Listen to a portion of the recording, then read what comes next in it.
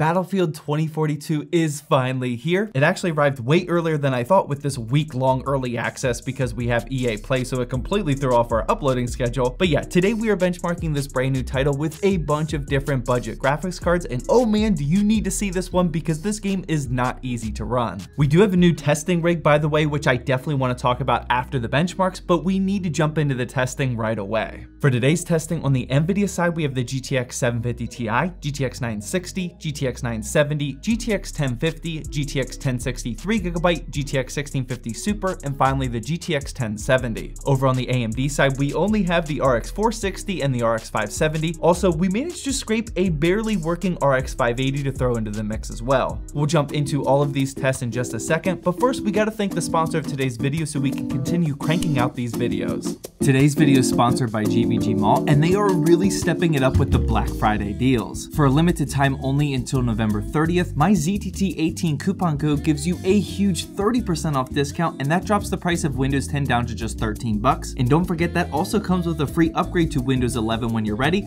I'm still personally not, by the way. They also have a really great price on Office 2021 for those of you that might be interested in that. And don't forget that you can buy a ton of other game keys from platforms like Steam, Origin, Uplay, and they even have console stuff like PSN and Xbox prepaid cards as well. All the links you need are down in the description, and don't forget to use discount code ZTT18 for 30% off. Alright, so just like my other benchmarking videos, I want to start off benchmarking each individual GPU with the specific settings that we would recommend using if this was your graphics card, and afterwards we'll show a huge chart with the results of every GPU benchmark with the exact same settings. That way we can see how they all compare against each other. Starting on the NVIDIA side, we have the GTX 750 Ti, and nope, that one didn't work at all. The game wouldn't boot with this GPU and the game just completely crashed. You are not seeing actual 750 Ti footage right now, but just wanted to mention that we saw other people online having the same issue with budget GTX 700 series GPUs, and like I said in the intro, this one is definitely a tough title to run. Next up, for a card that could actually play the game, like barely by the way, we have the GTX 960, and the settings that we would recommend using here are 720p and low, and even this is still only going to get 46 frames per second. That 1% low is actually not too low, so it was somewhat stable, but yeah, unless you go lower than this, you're not going to get 60 FPS on these bigger maps. Next up was one of my personal favorite used GPUs right now, of course that being the GTX 970, and here we could get the settings up to 1080p and low, and we achieved a pretty solid 62 average FPS. The GTX 1050 2GB card followed up after that, and we had to get back down to 720p and low just like the GTX 960, and here we almost got up to that 60 FPS mark with 57. Getting into our 60 FPS friendly cards though, we have the GTX 1060 3GB, and even this one managed to average 61 FPS in 1080p with low settings.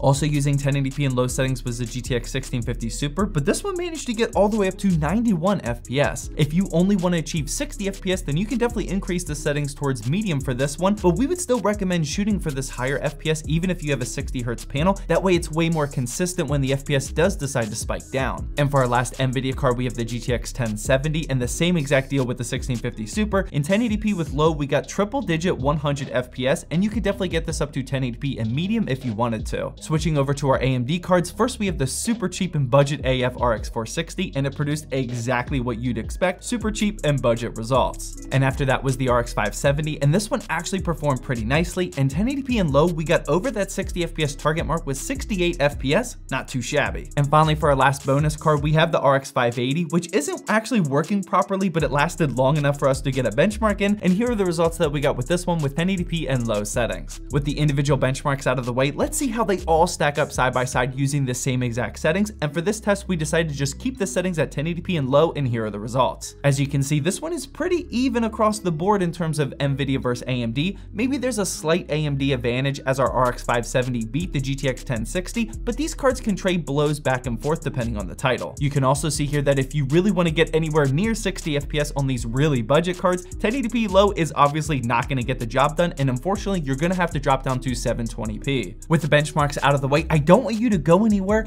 I want to talk about our brand new GPU testing rig because this thing is absolutely baller AF, and it needs some proper camera time. Everything is housed inside this brand new Deepcool CG560, and it's definitely nice to see Deepcool focus on an airflow design case now. Not only are the aesthetics minimal and clean just how I like it, but there's certainly enough room up at the front for some accelerated airflow, and that's also thanks to the 3 RGB fans that comes included with the case. There's also a ton of case fan and radiator support options if you want to step up your cooling game, and that's exactly what I did with this also brand new Corsair H150 TI Elite LCD. It's cooling the Intel i5-11600KF, and I'm so happy to see a company other than NZXT come to the market with a customizable LCD screen. Not only is this 360mm AIO delivering some raw performance in the cooling department, but with the iCUE software, the aesthetics is completely configurable, which you guys know I like. You can choose to either upload your own design on the screen or display some critical performance numbers like we have here, and this panel is actually an IPS display capable of running at 30 FPS, which is pretty high quality. And moving on, we have some Team Group products, and first up, they actually sent over this 2TB A440 SSD.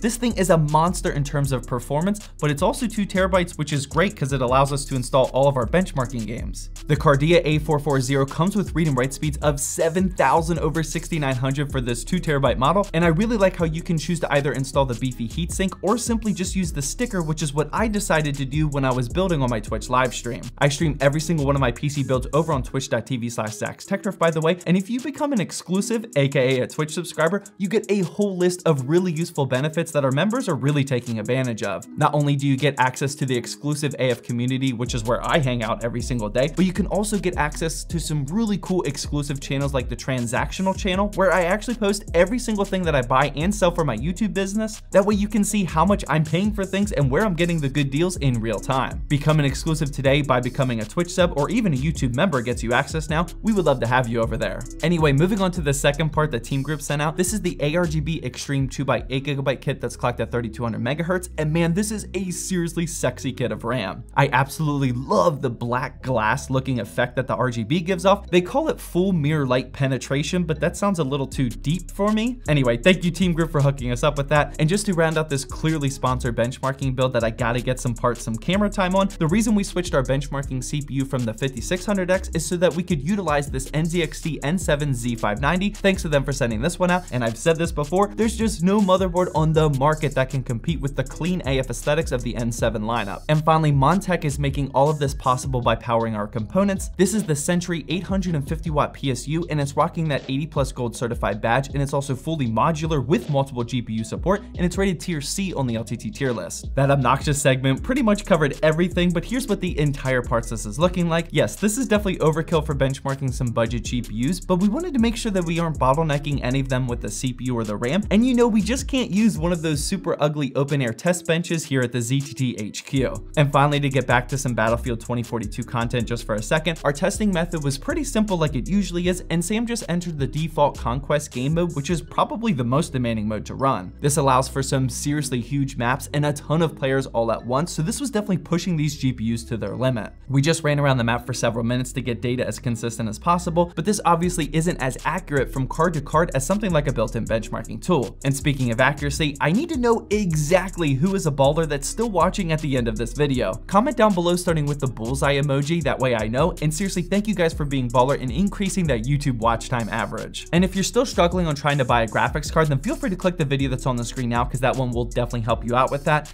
And just like always, I hope you enjoyed this video.